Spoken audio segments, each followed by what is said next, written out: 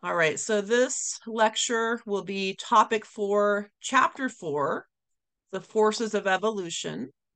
So this goes along with chapter 4 in the explorations textbook, and it's also our 4th topic that we're covering this semester. All right, so forces of evolution. Go ahead and get our chapter slide going. Okay, so forces of evolution, we're going to go into essentially diving deeper into what is evolution itself, and then also looking at the forces that influence evolutionary change. So remember, evolution is essentially changes or fluctuations in genotypic frequencies from generation to generation. Okay, and that is something that we will actually be able to mathematically calculate using the Hardy-Weinberg equation. So especially if we're looking at microevolution, and especially when we're looking at those Mendelian or genetically simple one gene, one protein traits, we can study evolutionary change in a breeding population over time, over many generations. So remember, it's important to remember that evolution will operate on groups of potentially reproducing organisms or a gene pool, and not necessarily on one individual, not one human or one orangutan or one finch or one pea plant. Evolution takes many generations, sometimes thousands, sometimes millions of years for any notable visible change to occur. So it's important to remember that we have to study groups of interbreeding individuals or a gene pool in order to study evolution. So that's why when you're reading about studies on evolution, sometimes it's on pea plants or bacteria or fruit flies or finches or rock pocket mice. Not because humans aren't interesting, humans are fascinating, but simply because humans live a long time. So it's very difficult to study multiple generations of humans within a scientist's lifetime, or even a group of scientists' lifetimes. So that's why oftentimes when we're looking for evidence of evolution, we're looking at organisms that have a relatively short lifespan. Okay, so evolution acts on populations of interbreeding organisms, not on individuals. A dem is referring to members of a species that produce offspring. So essentially the breeding members of a population. So those that have reached reproductive maturity and have not hit the end of their reproductive lives yet. So those for females between menarche and menopause. So menarche is the onset of menstruation, like we talked about in chapter 3, and then menopause would be when that ceases, when that ends. So that's referring to a dem, the breeding members of a population. And all of the genetic material, all of the genes within a population are referred to as a gene pool. Okay. So in chapter 3, we talked about a genome. A genome would be one individual's, one human's, or one orangutan's, or one rock pocket mouse. It would be just one individual's chromosomes. Okay, so if we're talking humans, mapping somebody's genome is looking at all of their base pairs, all of their genes located on all 46 chromosomes. But a gene pool would be everyone in that breeding population. So if everyone here in this classroom today is a breeding population, then it would be all 10 of us multiplied by 46. Okay. So all of those genes, all of those chromosomes would constitute a gene pool if we were a hypothetical breeding population. Okay. Oh, excuse me. All right, so some more kind of key concepts and vocab words to get out of the way to make sure we can understand what we're talking about here. So members of the same species, so kind of the qualifiers in order to be a member of the same species, you must be capable of breeding with one another, and not just breeding with one another, but you must also be capable of producing both viable and fertile offspring, okay? So that's the important part. So for example, a tiger and a lion are fully capable of breeding with one another. And sometimes they're capable of producing one generation of offspring. We call those ligers. I know, super technical term, right?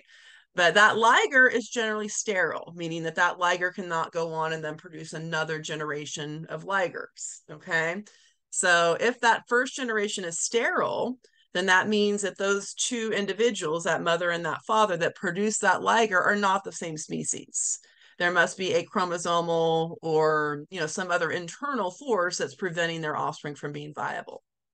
Okay, now that is That is also true of horses and donkeys. That's also true of ostriches and emus.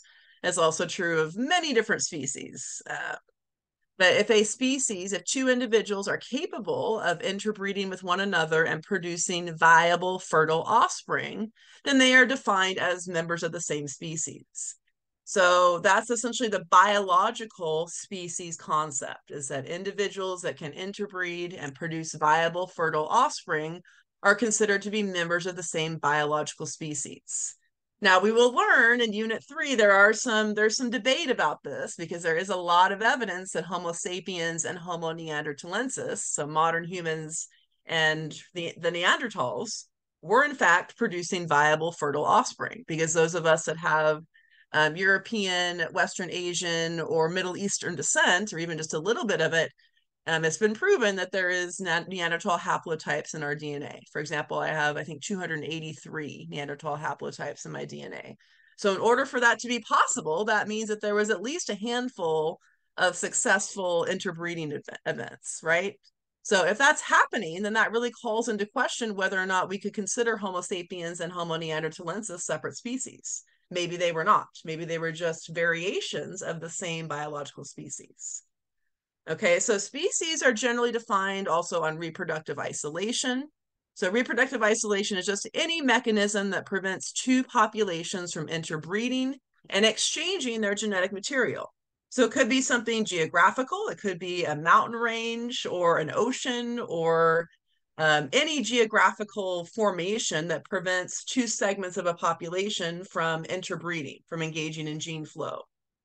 It could be behavioral, like when we talked about the finches. Some of the finches had certain songs that would identify members of the same species, and the males would not even attempt to interbreed with the finches that didn't have the song that they liked, or the pitch of song that they liked. It could be behavioral isolation, or it could be something genetic. It could be that, like with the tiger and lion scenario, it could be that they're attempting to interbreed, but they're not successful at producing viable offspring. Okay, so if species are geographically and genetically isolated for a long enough period of time, speciation events can sometimes occur. So a speciation event is those branching events, right? Those branching events I keep talking about, when species are going off in different directions, adaptively radiating to fill new roles in the environment. So that's adaptive radiation, and that's speciation, which we'll talk a lot about here in this lecture, and a lot in unit number 3 too, when we talk about the history of human evolution. Okay, so the field of population genetics will study change over time, or the lack thereof it, present in gene pools. Okay, so if we're looking at a group of zebras, for example, a breeding group of zebras, and we know that there's specific genes that influence whether those zebras have stripes or spots, and we can visibly count them. We can visibly count, okay, let's say there's 100 zebras, and let's say that 60 of them are striped and 40 of them are spotted, and we understand the genes that influence stripes versus spots, then we can actually do a mathematical calculation to determine how many homozygous dominants, how many heterozygotes, and how many homozygous recessives are present in that population. And then we have to do that same thing during generation 2, and then the same thing during generation 3, then the same thing during generation 4, so on and so forth. And this might sound a little bit familiar. It might sound familiar to when we were talking about the scientific method, and that repeated hypothesis testing is necessary to come to any significant scientific conclusion. So this is, a mechanism that we can use to study microevolution, and we will learn how to do it here in this chapter. Probably not today, but probably next week. Do I have questions so far? And I do really encourage you guys to ask questions. I really do. I would love for our Zoom meetings to be more interactive. I would love for you guys to ask questions whenever they come up. I mean, I do understand many of you have stuff going on. Maybe just listening to the lectures, you're doing something else, and that's okay, as long as you're ready to engage once breakout room time comes. But I really do encourage you, if questions pop up as I'm going through the lecture, I'll try to stop every couple slides and just kind of check in. So yeah, just let me know if questions pop up. Professor, Yes. does attraction get measured in animals, with these ligers and these lions and tigers? Or do they just, an Can you say animal? it one more? Could you They're say it just one more time? You were just breaking up a little bit, or maybe type it in the chat box. Just try saying it one more time. So it was just kind of sure. breaking up a little bit. Do lions and tiger, do they measure attraction, or because these animals are different, how do they connect? Do they measure that? So essentially, the only way that this happens now is in zoos or in wildlife parks, right? Because tigers live in Asia, lions live in Africa, so they're separated. They have a huge geographic separation. They're separated by large oceans and continents, right? Yeah. So the only way this happens in modern day is if it's in a zoo setting or a wildlife park, or it happens because of human influence, essentially. So we don't know how to measure attraction, essentially. I mean, I guess we could potentially design some studies, although I don't know if it would be ethical. Like we could design some studies to see, if we had a group of tigers and lions in the same enclosure, would it be more likely that they would only interbreed with their own species, or would they just mix it up? If Yeah. I had to guess, if they were all in the same enclosure, I would say that they probably would mix it up. Although I don't know. I mean, that's never a study that's been done for ethical reasons. But unfortunately, we don't know the answer to that question because they're not in the same environment. A That, better example might actually be chimpanzees and bonobos. Chimpanzees, genetically speaking, are about 99% identical to us, and bonobos are as well. Bonobos and chimpanzees are so closely related, in fact, that when they were first discovered, it was once thought that they were exactly the same species. They have since separated them. Chimpanzees are pan troglodytes, and bonobos are pan paniscus, is their genus and species name. Bonobos tend to be a little bit more built, more gracile, more delicate, longer and lankier. They tend to be a little less hairy. They tend to have a little bit more exposure, skin exposure on their face. They tend to maintain, they tend to be a little bit more female dominated. The females are generally dominant over the males, where in chimpanzee society, it's the opposite. Bonobos tend to use sex to negotiate dominance. They tend to be a little bit more peaceful and not as competitive. And I don't want to give too much away because we have a whole chapter that delves into this, chapter 7. So I don't want to give too much away. But they have had some successful circumstances of interbreeding. And, I so, I mean, that really calls into question whether or not we should call those two separate species. So, and there's also been some scenarios where they did interbreed, but the offspring were not viable. So it's, they have likely been separated from each other for long enough for there to be some degree of speciation. But that's why, even though something that was once thought to be very black and white, very cut and dry, is now a lot more, we're finding out is a lot more complicated. There's a lot more gray area. So it's, the biological species concept was something that was once really accepted, and it still is accepted. It's just we're starting to realize that there may be some exceptions to the rule, I guess is what I'm saying. Is that making sense? oh, it does. Thank you so much. Great. You're very welcome. Good question. Other questions? We're feeling good. Okay. All right. So this is just an example here of reproductive isolation. So this map depicts the distribution of two related bird species. Ostriches are found mainly in Africa, naturally speaking, at least, whereas emus are found in Australia, obviously separated by, a large amount of ocean, a large amount of ocean there.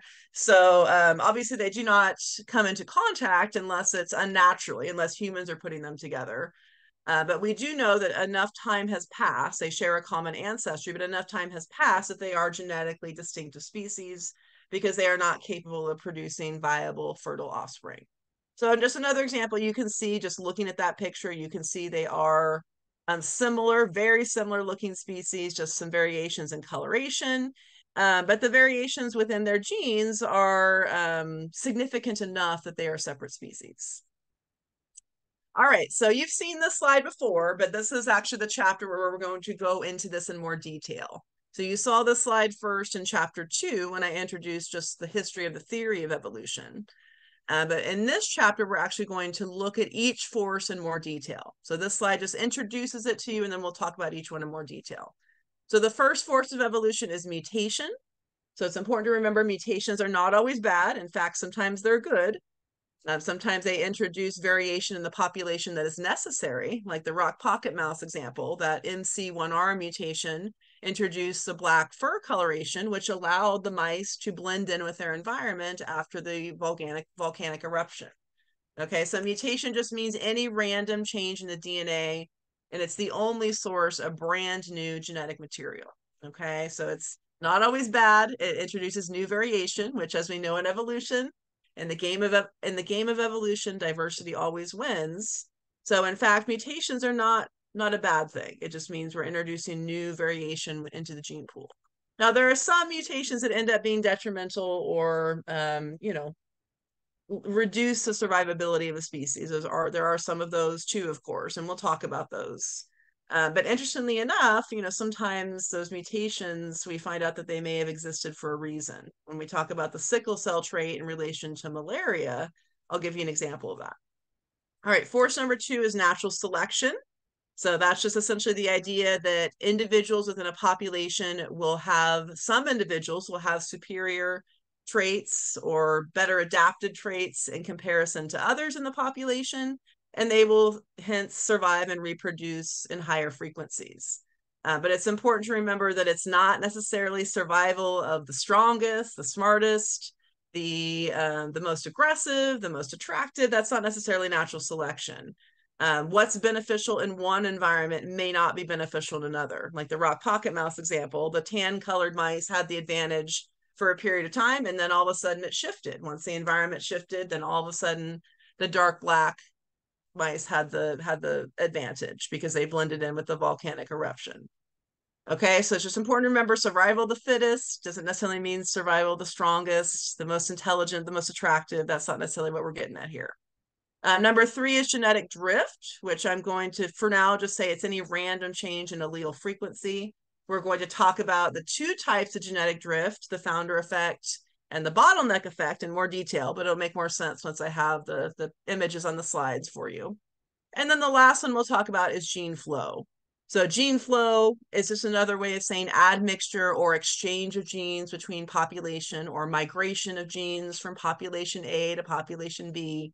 So this one will probably be our easiest one to understand. It's just simply, if we here in this classroom, if we're all population A, and if we pretend there's a physical classroom next to us that's population B, and then another classroom over here that's population C, it would just mean that all of us are interbreeding, swapping our genes, producing offspring. That's all that means. It's just interbreeding, interswapping of genes. All right, let's talk first about mutation. So like I mentioned, mutation is not always a bad thing. It's just the only random source of new genetic information within a gene pool. Mutations can be any random change in the structure or the amount of genetic material. So remember, when we say genetic material, we're simply talking about DNA. We're talking about, so when we learned about protein synthesis, so there's an example up here. So we've got a string, we've got a DNA template up here, which is AGA, GTA, CTA, and then GGA. Remember, I'm reading them in threes because those are codons. And then we've got our messenger RNA coming in. So adenine pairing with uracil, guanine pairing with cytosine, adenine pairing with uracil, guanine pairing with cytosine, thymine pairing with adenine, adenine pairing with uracil, cytosine pairing with guanine. You guys get the point, right? I don't want to read out the whole thing and bore you guys. But you guys get the picture, right? It's a DNA template and then the messenger RNA strand coming in. And then we've got, during translation, the ribosomes are going to read that messenger RNA strand codon by codon and then determine what amino acid is being coded for. So that UCU codes for serine. The CAU codes for histidine. The GAU codes for aspartate. And the CCU codes for proline. Okay? So now we've got this chain or sequence of amino acids, serine, histidine, aspartate, and proline. But then there's a random deletion, a random mutation that deletes just one of those nitrogen base pairs, okay? So when just one of them is deleted, remember, it actually impacts the entire genetic code going down the line, okay? Because it's changing those 3, right? It's changing the 3 codons. So the deletion is occurring right here. So an adenine was deleted in the DNA template. So it affected everything from here on down the line. Okay, so the things that happened before that are not impacted.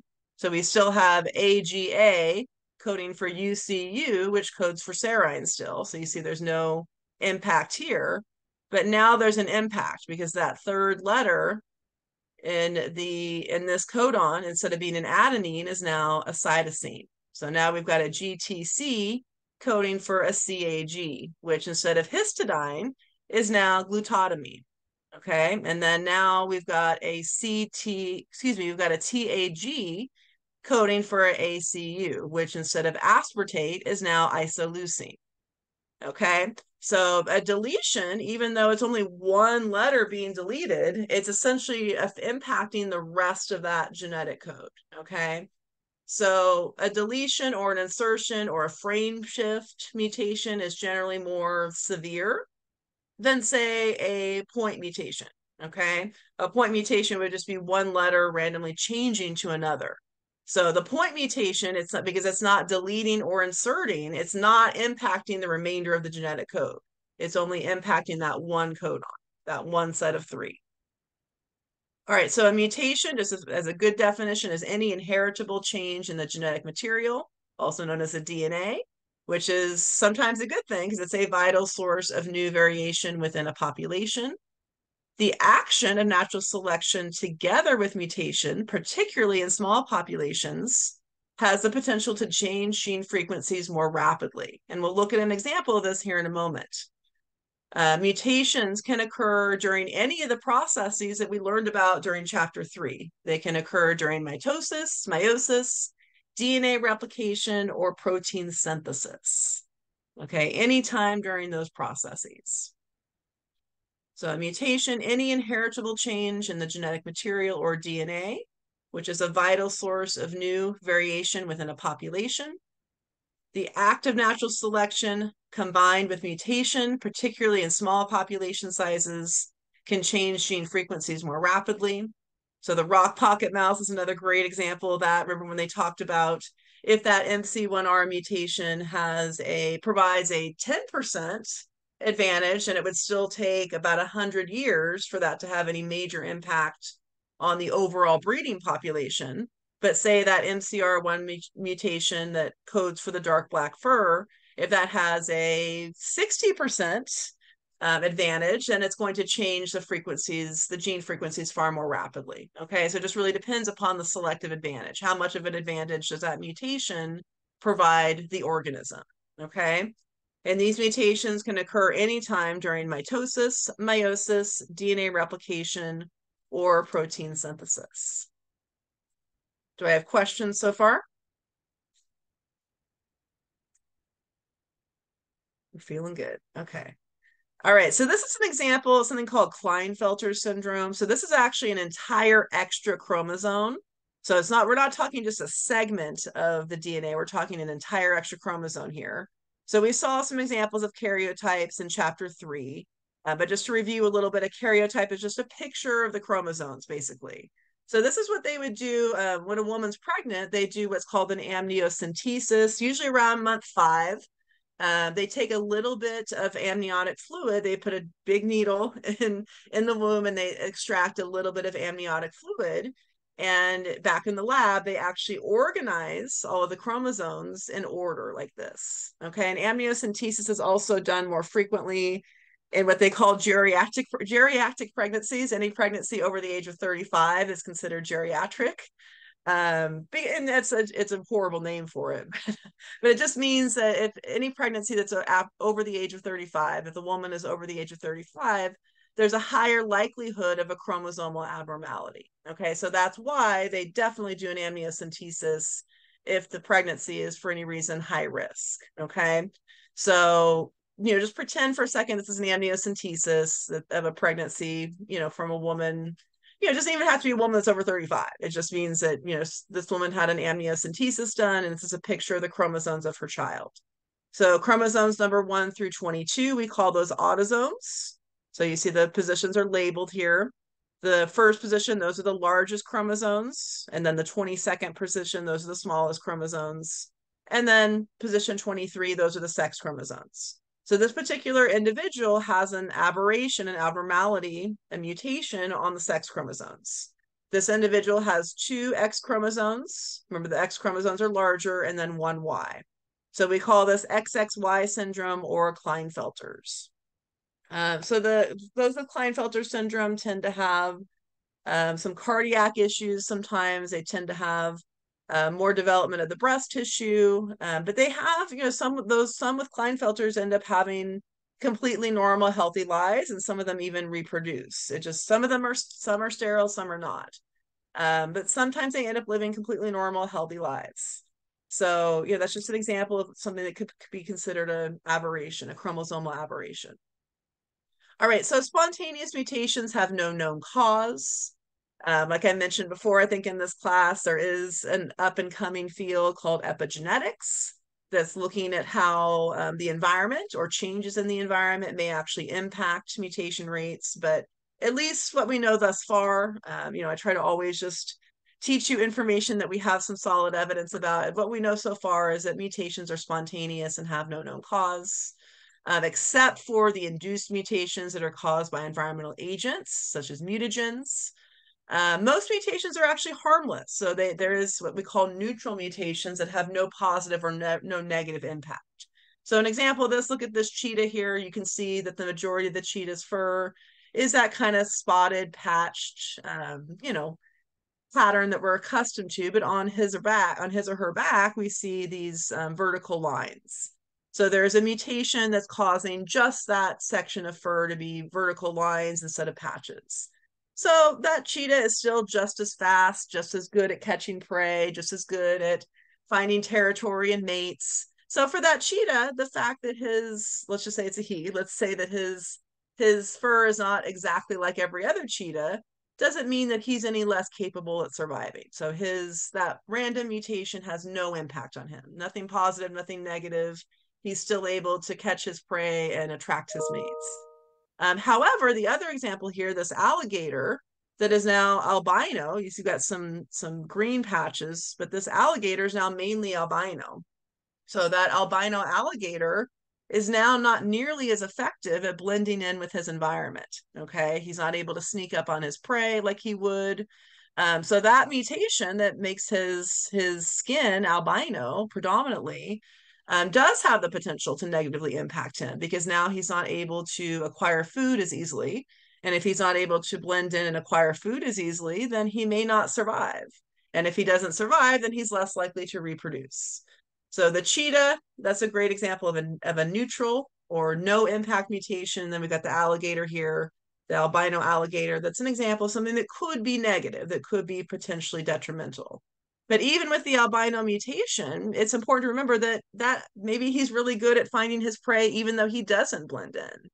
So he may still possibly survive and reproduce just as well as any other alligator. So just because it may appear to be detrimental doesn't always mean that it is.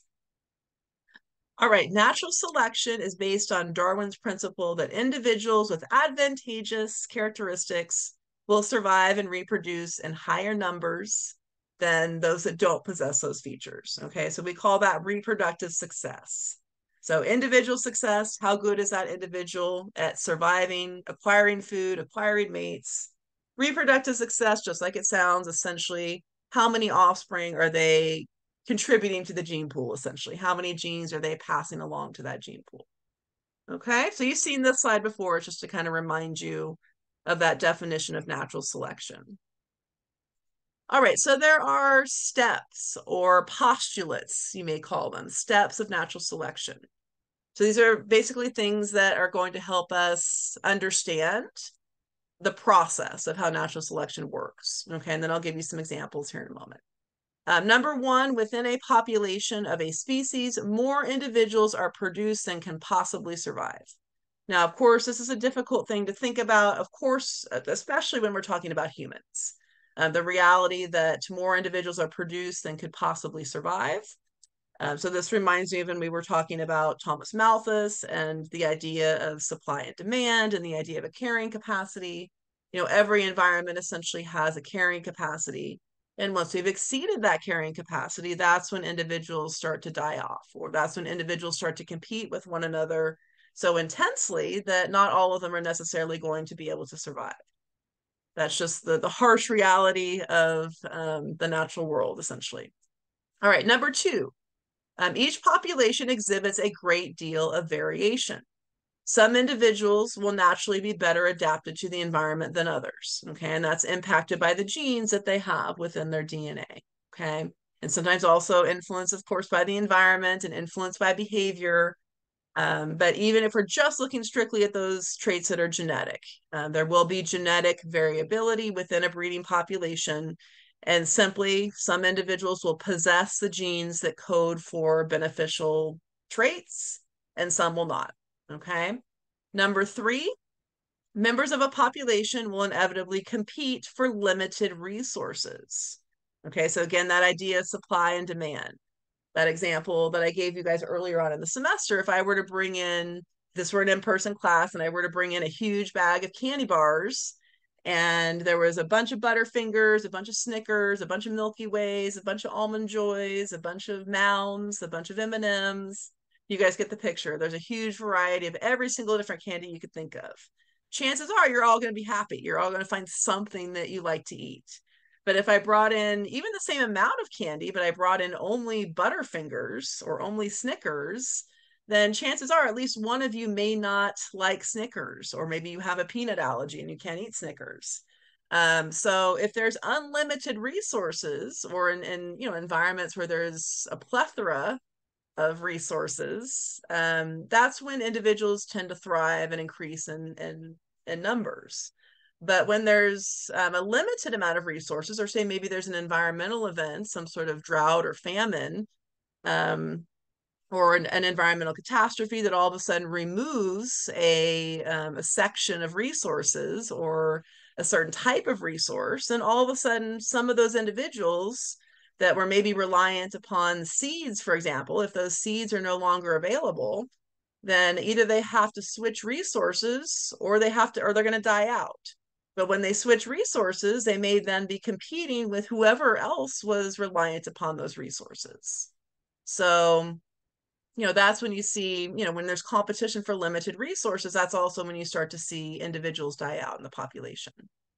All right, number four, those individuals that are best adapted to their environment will have the highest level of reproductive success.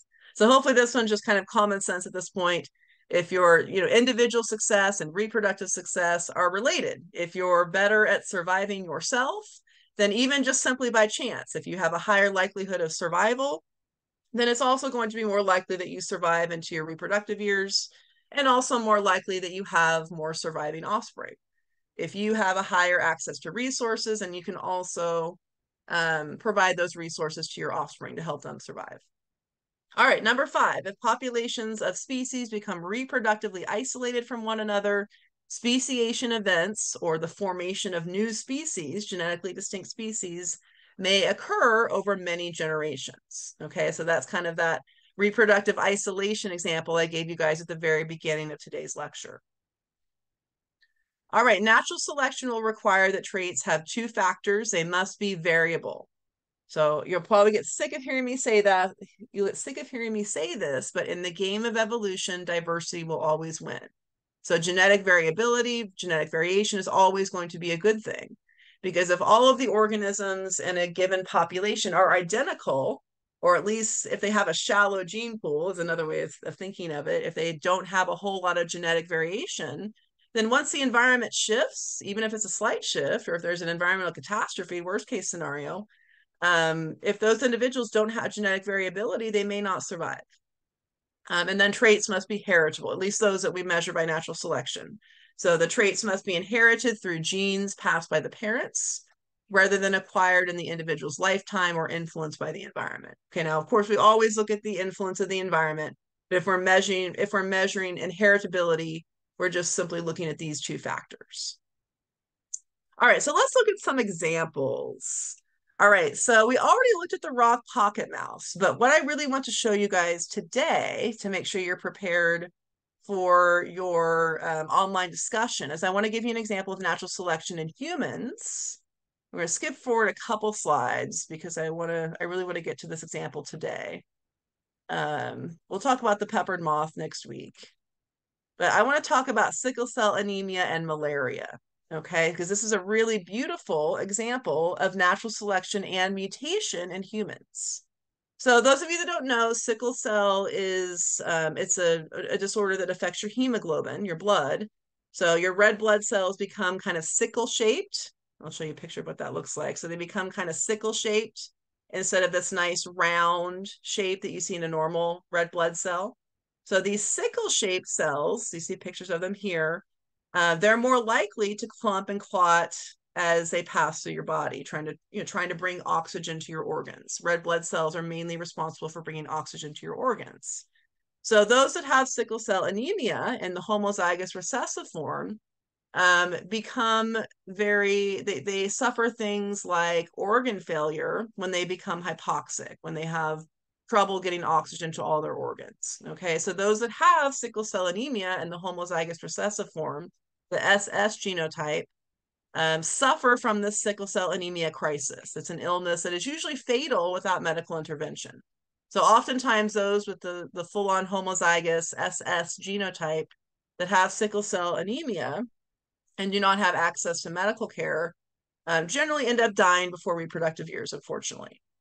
Okay, but what scientists have found is that heterozygote individuals, so those that inherit a dominant allele from one parent and a mutated S allele from another, do not suffer from the sickling crisis of the homozygous recessive individuals. However, they do possess a somewhat lower oxygen level in their hemoglobin, which is where the malarial parasite will finish its life cycle. So essentially, those that are heterozygous, we call this the heterozygote advantage. Those that are heterozygous with the AS genotype, they don't have the negative impact of sickle cell anemia because their oxygen levels are not low enough for it to impact them drastically. But their oxygen levels are low enough in the hemoglobin that will impact the malarial parasite. So if you're a human that lives in a region where malaria is endemic, like sub-Saharan Africa, southern parts of Europe, the Middle East, southern India, any region where malaria is endemic. And, us in the US, we're not necessarily, we're not out of the woods on that one because we have a lot more situations where mosquitoes are becoming a more major issue. So any region where malaria is a problem, being the heterozygote form would be an advantage, okay? Because you don't have the sickling crisis yourself. But if you happen to get bitten by a mosquito that's carrying malaria, of course, you're still going to get bitten by that mosquito, and malaria is still going to try to take over your body, but it's not going to be successful at it because you have that, slightly lower oxygen level in your hemoglobin, which prevents the malarial parasite from finishing its life cycle. All right, so the fascinating thing about this, 20 to 30% of people living in equatorial Africa have this S gene, whether it's in the heterozygote form or the homozygous recessive. And really, it's not just in equatorial Africa, it's also in India, also in parts of the Middle East, also in parts of Southern Europe. Just basically any region where malaria is endemic, we see a higher frequency of the S gene overlapping in those regions. Okay, so you can actually put a map. I mean, this is focusing on Africa mainly, but this is where the studies were first done. But just so you know, it's not just Africa, it's just any region where malaria is endemic. So you see there is a correlation. You can almost, superimpose these maps right on top of each other. There is a correlation of malaria happening. This is the areas where malaria is present in the red. And then over here, you see the more malaria is present, the higher the incidence of the S gene, the S mutated gene. Okay, so I don't want to give too much away because I do want you guys to watch this little clip together so we can talk about it. This is also the same video clip that you're going to be watching for your discussion this week. So you're going to be killing two birds with one stone if you take some notes as you watch this little documentary right here. It's only about 14 minutes. So let's go ahead and watch it. Let me just make sure that I maximized for sound. Perfect. All right, so as you're watching, definitely jot down some notes. Don't feel like you have to write down every detail, but I definitely want you to write down, focus in on the action of mutation and natural selection and how it's an example of mutation and natural selection in humans, okay?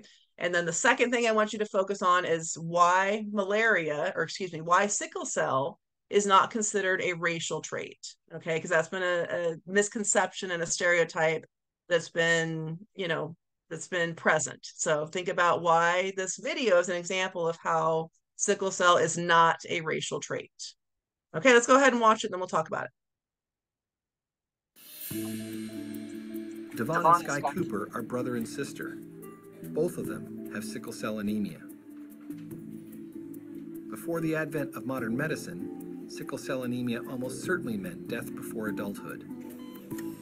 Even today, young patients can suffer strokes and organ failure. Sickle cell anemia is a genetic disease. Parents of those who have the disease might not have it themselves, but both must carry the sickle cell character in their DNA. So how's it going? Good. Can I see your hands? This is pretty. Where'd that come from? Was that from Brooklyn? Besides some bone pain, wow, Sky leads the fairly normal life of a 13-year-old girl. But her younger brother Devon has suffered acute chest syndrome and has already had his spleen removed. So you don't get any more belly pains? That's good. Sky and Devon's symptoms arise from the fact that some of their red blood cells become misshapen, crescents instead of discs, preventing enough oxygen from being delivered to all parts of the body. It's not completely clear why symptoms are variable, but what is most perplexing about sickle cell disease is that it's not rare. So in the United States, we think there are between 70 and 125,000 persons with sickle cell disease. However, that doesn't take into account immigration and other patients or persons coming from other parts of the world into the country. In fact, in some populations, African Americans, for example, the incidence is as high as 1 in 500, astoundingly high for a deadly inherited disease. Didn't Darwin teach us that harmful traits disappear from the gene pool through natural selection? Why is sickle cell anemia so prevalent, and why in particular among people of African descent?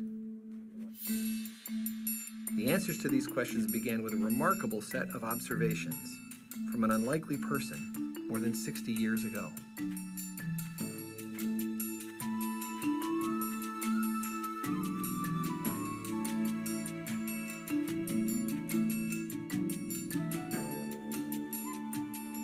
Tony Allison has spent most of his career as a medical doctor and molecular biologist in the US and England. But he grew up in East Africa, and he's quick to recall his formative years in Kenya. The point is that we lived in the upcountry, and we used to go to the coast every year in August for the holiday when it was a little bit cooler than at other times. So we had the trip all the way down, which was usually with a truck and a car. And so we would camp on the way in Tsavo, and there would be lions roaring around, so it was really quite exciting. These are the infamous Tsavo lions. Famous, infamous Tsavo lions. Around 1950, biologists didn't know a lot about the details of evolution because we didn't know really how heredity worked. The structure of DNA had not been discovered yet. Genetic code had not been cracked. So we know that while evolution was due to genetic changes, we didn't know how those genetic changes took place whatsoever. So there were holes in the whole picture of the evolutionary process. And Tony Allison was probably the least likely person you would imagine who would fill one of the most critical holes. He grew up far away from the centers of science in Europe and North America. He was really interested in natural history, and he loved the Kenyan wildlife, and he visited archaeological digs that were going on at the time. But it was a really circuitous and serendipitous route that led him to an enormous discovery in evolutionary biology. Tony first went to university in South Africa, where he studied physical anthropology, then to medical school at Oxford. He had a deep interest in human origins, but not so much in ancient stones and bones. Tony was interested in blood. Could the common ABO blood types say anything about the evolutionary history of East African tribal people? And I actually learned just before going out about the sickle cell condition. And nobody really knew the frequencies of sickle cells in East Africa, so it was a barren slate, so to speak. Blood samples from people carrying the sickle cell character appear quite normal until oxygen is removed. Tony learned that adding a chemical agent to the samples would quickly reduce oxygen and reveal sickle cells, if they were there. This gave him an easy test to score blood samples for the sickle cell character.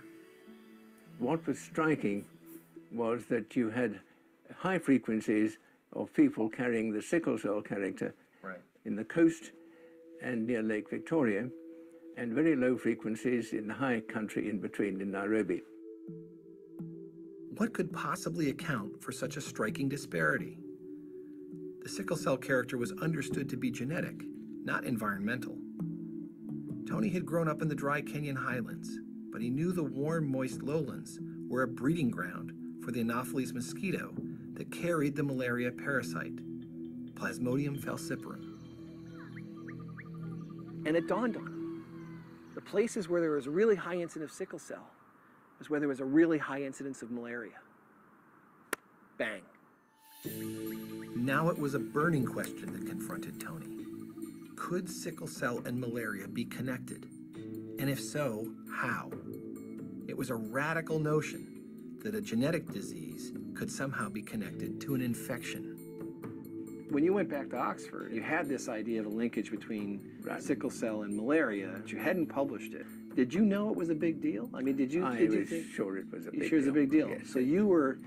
But that's why I wanted not to go off half-cocked. Yeah. I wanted to have a really complete story.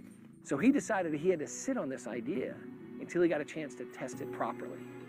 So and a key element of the scientific method is to come up with a hypothesis. That's great, but you've got to test it in every way possible to see whether or not it can hold up to that sort of scrutiny. That's how science moves forward. Well, the scientific method essentially means that you address a problem and try to find a solution. And so you look at children of the appropriate age and find out whether they are in fact protected against malaria. And if that's the case, you predict that you will have high frequencies of sickle cells only in areas where malaria is endemic. You wanted to know that this correlation held not just in Kenya, but everywhere. It would be important to look directly at the incidence of malaria and sickle cell in as many areas as possible. So, Tony went on a sickle cell safari.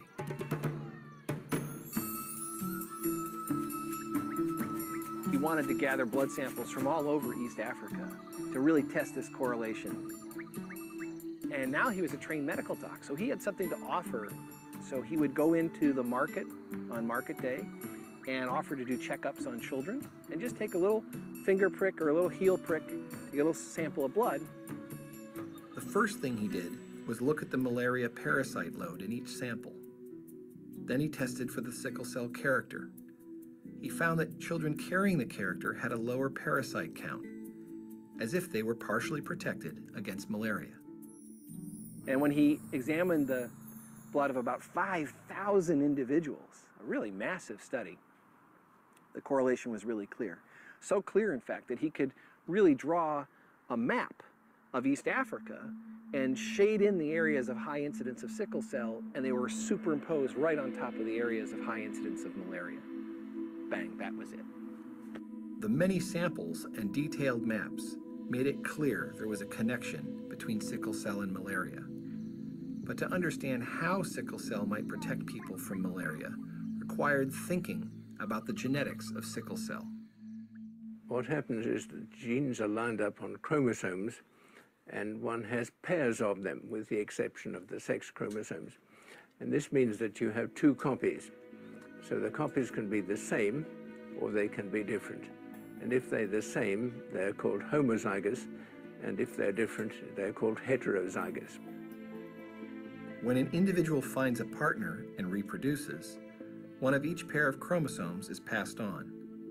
If the parents are both heterozygous, carrying one sickle cell and one normal gene, odds are 1 in 4 that the child will be sickle cell homozygous, 2 in 4 that the child will be heterozygous, and 1 in 4 that the child will carry 2 copies of the normal gene.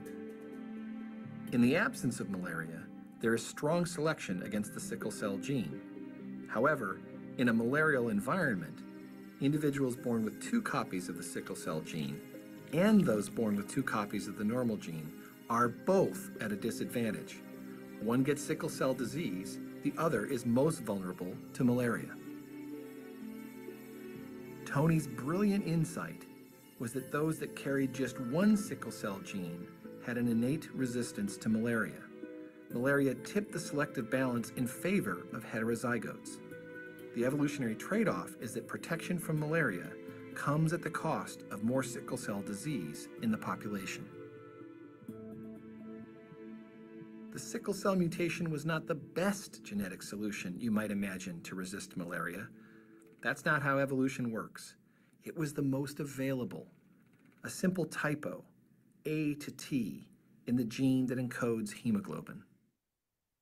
Mistakes are made in the copying of DNA in every generation. You and I were born with about 40 or 50 mutations that didn't exist in either of our parents. It's just part of the nature of copying 3 billion letters in the process of reproduction. And when those mistakes arise, a typo arises in the globin gene. For most of us, that would be a bad thing, but if you live in a malarial area, it gives you an edge against the malarial parasite, so that mutation is retained. Well, fitness essentially is a measure of whether a particular gene is likely to be passed on to the next generation. And this means that for that to happen, the individual carrying that gene has to survive to reproductive age, and secondly, has to reproduce. Now you had a sense that you had this explanation that was general to the prevalence of sickle cell and its correlation with malaria, but you didn't quite know the mechanism, right? So that's right. What did you do next? Well, I have to say I left that part of the story to others because it's quite a complex story. I mean, a large body of subsequent research has shown that the sickle cell mutation compromises the ability of the parasite to reproduce. Thus, a mutation that creates one genetic disease can also protect against another disease. What Tony gave us was a fully worked out example of evolution by natural selection. And the amazing thing was this was in humans. This is how natural selection was working on humans in real time in the real world. Tony's map of East Africa was a stunning achievement, but he could go further than that. He knew that there was a high incidence of sickle cell in southern Europe, in southern India, and in other parts of Africa. And it turns out these were all malarial zones as well. And so his map applied not just to East Africa, but that whole part of the world. When I'm explaining about the origins of sickle cell disease and its association with malaria to children or their families, they often look at me with incredulity. They don't understand. Like, you're kidding, right? This is all to do with a mosquito infection. As our species has been able to move across the globe to areas with low malarial incidence, this gene is now really more of a nuisance than anything else. It's not really a clear selective advantage for them in Boston, let's say. But it takes thousands of years for the population to change and for genetics to change based on the pressures around them in the environment. What Tony Allison did, first with his sharp intuition and then with his rigorous research, will stand as a monument, bringing our own evolutionary process into the light.